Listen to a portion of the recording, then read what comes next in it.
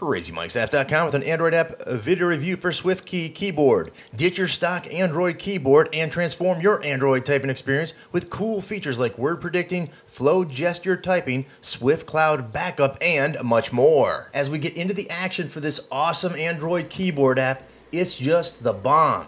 The way this works though is there's a couple of different ways to input your data. Let's check it out. There's tapping, there's flow, and you can put data in by voice using the Google Voice with Swiftkey.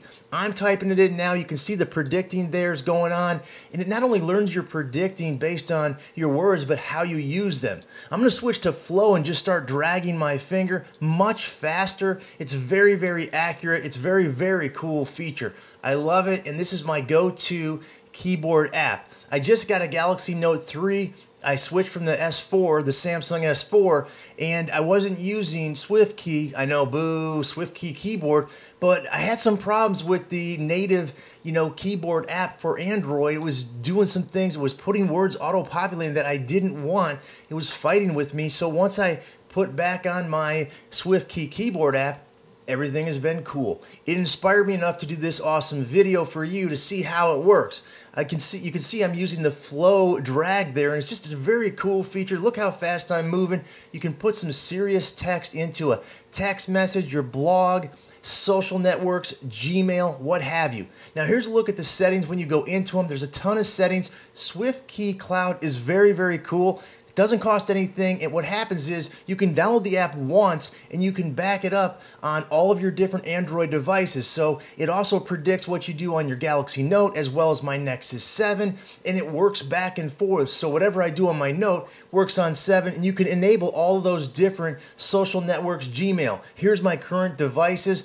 The Samsung S4 is gone though, it's out of there. 61 different languages, and you can use 3 at a time. Not sure how you do that, but you can in this app. Several different themes and layouts. You can have accented characters, number pad on left, tap on the theme, you can pick your favorite, and it just seamlessly will just take effect. And you see, I'm going to change mine to, I believe it's neon down there at the bottom, but you got a bunch of other different choices. I'm going for neon, sounds good.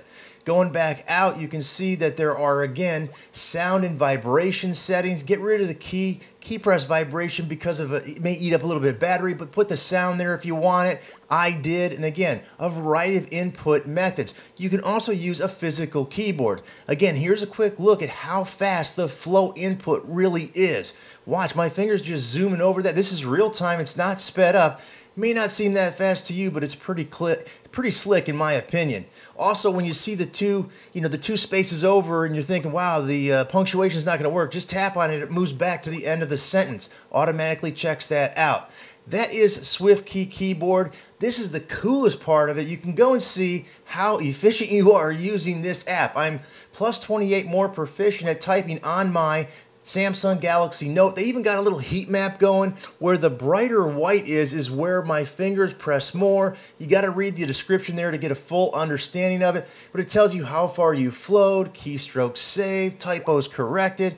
This is a great app, can't say it enough. There's going to be a full write-up on the website along with this video, and definitely take advantage of the knowledge base if you have any questions. One purchase does get the app for you for $3.99. There is a free version you can check out, and this app is also available on the Kindle Fire platform in the Amazon Android App Store.